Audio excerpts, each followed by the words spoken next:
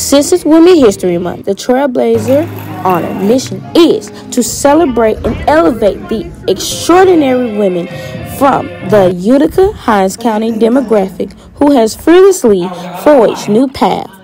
The award ceremony had some amazing and outstanding performances, such as Jim Hill High School, Montage Dance Company, gospel recording artist and honoree Kathleen McGriggs, JSU, Mad Drama, and the iconic headliners of the event, the gospel recording artist, the Mississippi Mass Choir.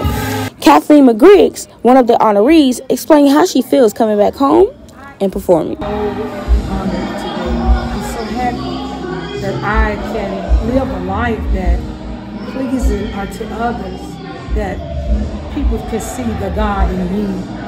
And it's just a blessing. It's just a blessing from God. Because I never would imagine this day that I would be honored. I'm so happy. I'm so delighted for them honoring me today.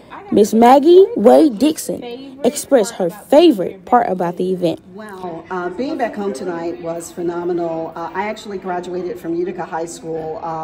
That was where I went to Mixon Elementary from 4th until 6th grade, and then 7th to 12th grade at Utica High School. But I was on this campus so much because I had so many family members who were either educators here or they worked in administration, and several siblings who actually went to Hinds County Agricultural High School.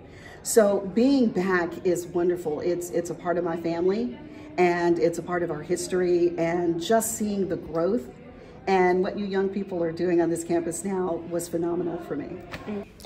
Mr. Cedric Smith, the organizer of the event, explains what made him do this event.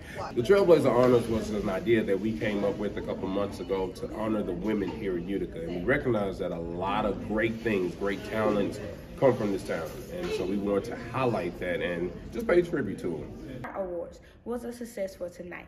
And like always, the Mississippi Mass Choir came here and showed out. Kai Beard reported for WHUC News 7.